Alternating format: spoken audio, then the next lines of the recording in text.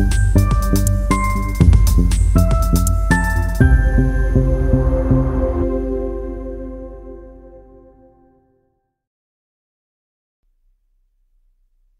welcome to the course of Süßmann. My name is Monika Winsheim, and I'm a teacher at the University College of Agricultural and Environmental Education.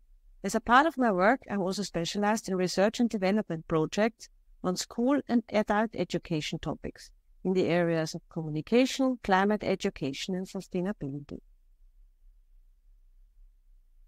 Hello, welcome from my side. I'm a colleague of Monika. My name is Willy Linder, and today we would like to discuss about our footprints and our responsibilities. If you drive to Vienna Airport, you will see large posters that read, "Our airport is climate neutral and therefore sustainable." This is astonishing. Vienna is a large airport, 30 million passengers, 220,000 takeoffs and landings a year. It's supposed to be climate neutral. A second look explains how this is possible. The airport, for example the building, uses energy from renewable sources, but the aeroplanes and the fuel consumptions is not included in this calculation. As we can see, whether the airport is sustainable or not depends on how you look at it. This example leads us to the question, how do you measure sustainability correctly? In kilograms of CO2? In numbers of insects in the forest? Or in euros? This is a good question. But first, to the airport. Of course, every contribution, every single initiative is important. But it is a question of prioritization. The German environmental researcher Michael Bilhart says we have to prioritize the key points and not the peanuts. The key points for an airport are probably the aeroplanes. The solar plant is peanuts in this comparison. We have to look at the big picture. Scientists have been working on developing this big picture view for more than 30 years. There are different answers, and no universally one. And this brings us to sustainability indicators.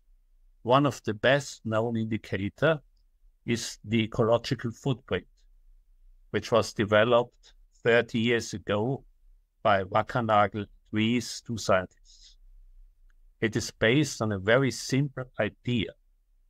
All resources used by humans, be it food, raw materials, but also waste products and emissions, such like carbon dioxide, are tied to land. There are about 14 billion hectares of bioproductive land which is available on our Earth. This includes forests, grasslands, fields, productive marine areas. These areas cannot be expanded. We don't have a second Earth. It's a central statement of this concept.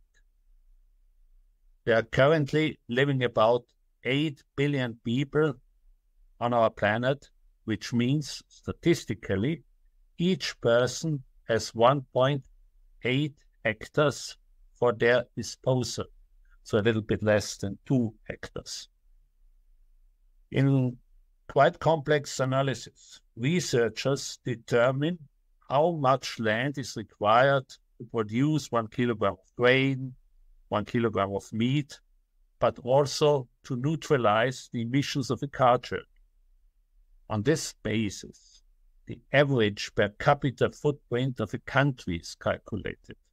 For Austria, it's currently 6 hectares, 3 times as much as a statistically just tolerable. What is to blame for the fact that our footprint is so large? What does it have to do with climate change? And of course, the important question, what can we do? The most important reason for the size of our footprint is the energy consumption. We need a lot of land to bind carbon dioxide, and this land does not exist.